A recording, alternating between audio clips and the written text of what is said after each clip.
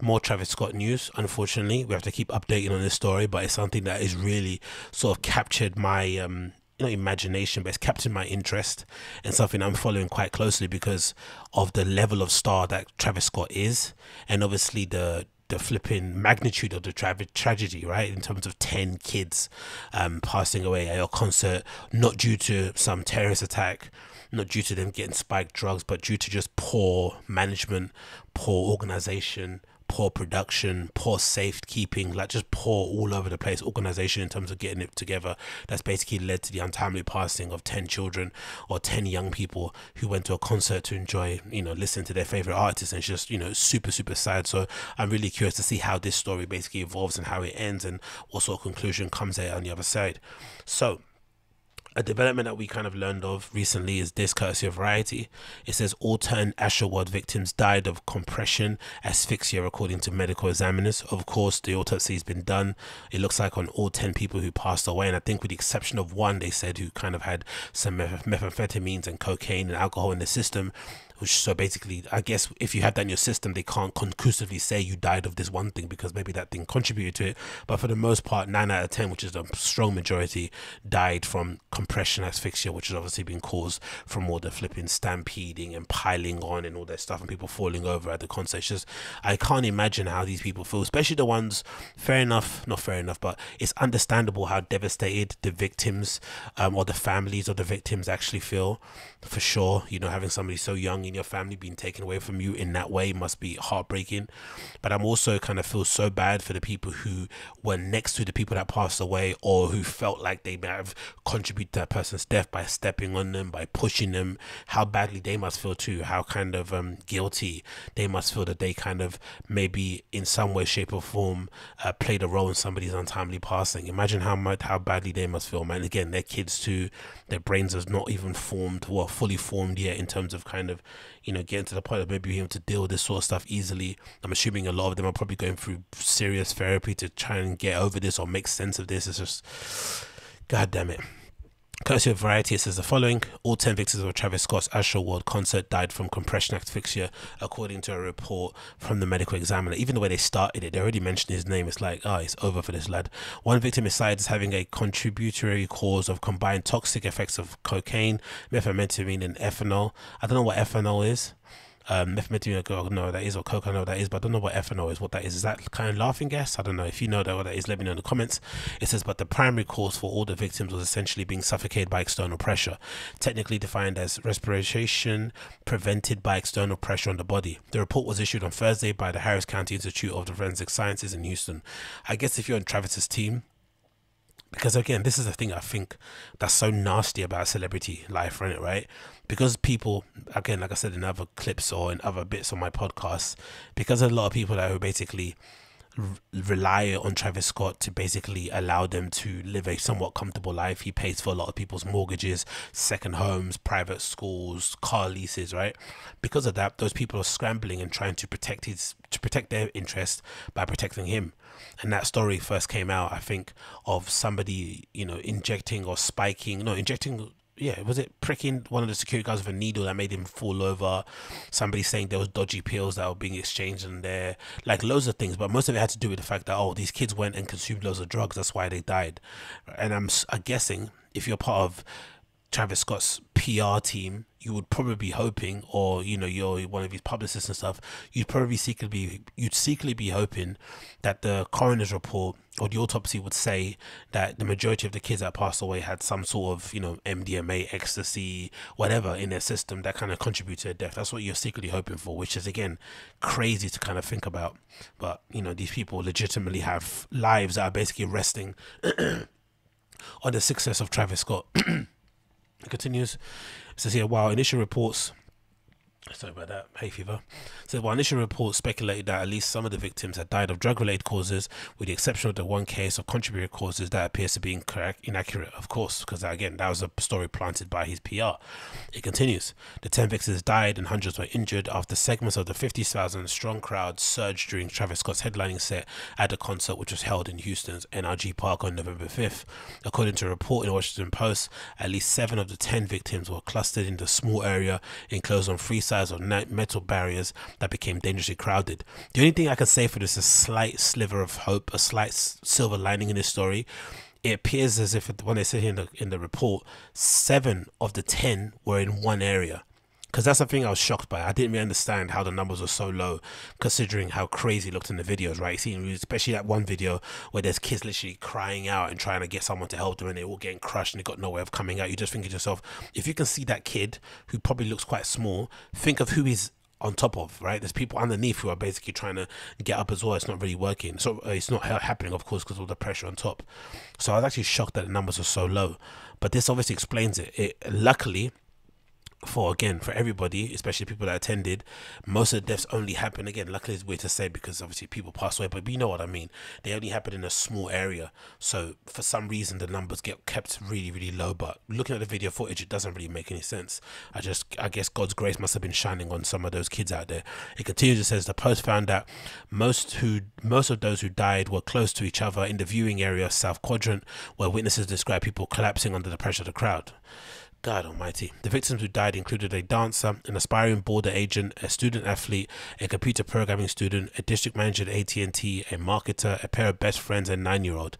Their names are Mirza Beg, Rodolfo Pena, Madison Dubitsky, Bariti Shahini. I think that was the girl that was on life support, innit? God damn it.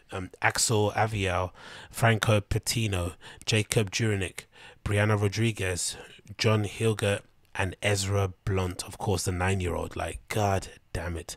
In a related development, Scott has teamed up with United States Conference, a non-partisan organization to cite the population for anyway, yeah, crazy, isn't it, right? Absolutely crazy. So if anything, this is maybe further confirmation that it probably is over for Travis in terms of him being able to resurrect whatever career he had beforehand, especially at the level that he was at. Because there's one thing if you were sort of like it's not even a good example to say, I was going to say ASAP Rocky, but it's one thing if he was just like not a smaller act, but if he was like an act that was just maybe only specific to like a hip-hop audience, but he was essentially the black version of Post Malone in terms of his brand appeal. And because of that, it's very unlikely somebody at that level is going to want to do, again, 500 people shows. You know what I mean? You're going to go back to want to be on that level that you were at previously. And we've already seen with this whole story that came out about him with Coachella, where allegedly he was basically offering Coachella to play for free so that he could basically perform next year, and they still turned him down. So again, that proves my theory I said before, that he doesn't necessarily feel as remorseful as people are making it seem as if he does. And I think all this sort of like what I've even said sometimes in the podcast, I said, oh, maybe he's just not saying he's sorry because he's trying to protect himself legally. I just don't even think he's sorry anyway, because he doesn't think he was at fault. He clearly thinks it was maybe the fault of the organizers, maybe the people on the ground floor, maybe the whatever it may be who are handling it. They should be more responsible in doing that. He's basically just the entertainment. But unfortunately, this wasn't him performing at somewhere like a Coachella. This was him performing at his own festival called Astroworld. And I think what people are basically saying without saying is that if you're willing to be like the head and the kind of, again, there was a massive head he had to walk through to kind of get into the fucking festival of himself. But if you're willing to be like the face of a festival and you're willing to receive all the plaudits when it goes right and everyone says, oh my God, what an amazing set, how well organized, you also have to be willing and ready to accept the consequences if it goes wrong. Because you're the face of it, right? You just have to accept it. And I think him not accepting it. And again, the victims being children, I just don't see a way back for the guy. I really, really don't.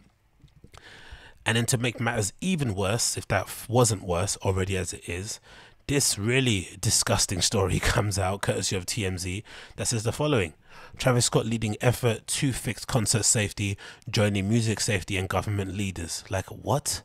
What sort of nonsense is this? Like, what sort of nonsense? Again, this is the PR team at work desperately trying to resurrect or kind of, keep alive whatever career he has, of course, to protect their own interests. It's not necessarily looking after him in any way, shape or form, because these headlines don't help.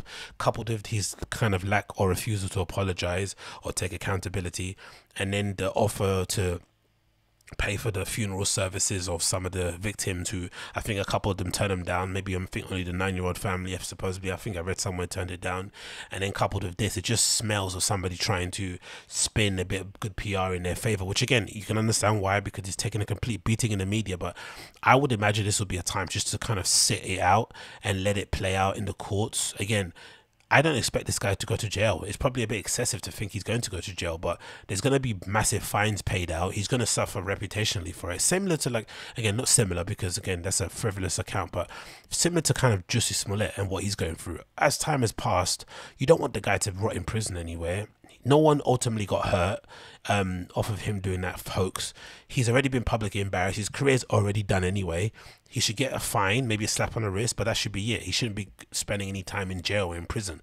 It's not that serious, not that deep. But I think with this Travis Scott thing, it's really difficult to say he's completely at fault for everybody dying there. Of course, he played some role in it, which is why, of course, he's in trouble. But to expect him to spend 10, unspecified time, flipping football number times or triple digit times in flipping prison is really excessive. Should get some level of punishment, but let's not go too overboard. But again, he's not doing himself any favors with all these kind of forced attempts at kind of correcting the narrative. It's just making him seem callous. It's making him seem like he has no empathy, like he's not understanding the gravity of what's basically occurred, and he just thinks he could just kind of keep it moving. It's like, nah, it can't, mate. You cannot. And this isn't going to help because no one cares, because essentially what's happened now to him, especially off the back of that Charlemagne interview, especially off the back of the announcement from Coachella, it looks like all the whites have moved away from it, right? All the white people who were basically propping him up and making him to be a far bigger star than probably he would have been if he just stuck to hip-hop, they've now basically turned their back on him because he's bad for business, right? And if you know, those brands, those white people, as soon as you become bad for business, they jump off you like a hot potato. Do you know what I mean? They have no qualms about turning their back on you, and suddenly they forget who you are. They don't answer your calls anymore. So the fact that he's lost them, doing all these sort of initiatives isn't going to help, because his fan base exists in that world. He can't necessarily come back to hip hop because he was never of the hip hop. Never of the hip hop. He was never really that guy in that scene anyway. He was mostly a kind of, like I said, a black version of Post Malone.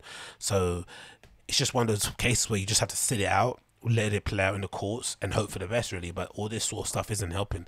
Let's read a bit of the article.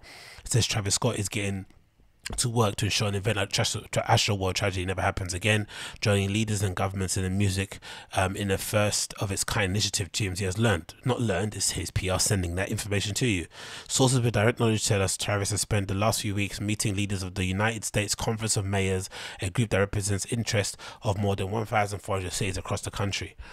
We're told the goal is to form a committee made up of members of government, public safety, emergency response, healthcare, events management, music and technology, and create a safety report for future shows to follow and ensure safety security. Mate, he's taking a piss. This is like, again, bad example, bad analogy, but spare me a minute. This is like somebody being accused of rape and then set up a charity for rape survivors. It's like, read the room a little bit. You know what I mean? This probably isn't the time. Use some tact. Maybe sit this one out for a bit. We've obtained an outline of the group's goals, which also state it's aggressively focused on new technologies and innovations that offer ways to address these challenges. Outside of Travis, the report will be led by chair of the conference's Tourism, Parks and Entertainment and Sports Committee, Mayor Hillary Chavez, or Sheev, whatever her name is. They only named really one other person in this. No one else wants to put their name on this, isn't it? They're just all standing behind whatever committee it's called, but no one wants to put their name on it. Only this mayor has. I don't know, maybe I'm reading too much into that one. You remember it's Travis's first interview since he told Charlamagne that he felt he was responsibility to fix things moving forward, and they should be sure something like the Houston tragedy never happened again. That's presumptuous of him. He's actually thinking that he's going to get an opportunity to move it forward. What if no one wants to hear from you? What if people think you're a bad, what if you become bad for business for whatever group they want to set up and they decide to ditch you? How embarrassing would that be going forward? Of course he did, but yeah, these are obviously the pictures of the victims. Like, just what a tragedy, man. Honestly, what a tragedy. It's probably going to get worse for Travis before it gets any better and better. And it's just gross again to see how publicists and PR work when they try and spin a tragedy or a really horrible mishap into something good for whoever their client is, because they want to make sure they're able to keep their flipping Hollywood Hills mansion somewhere in it. It's flipping awful. It really, really is.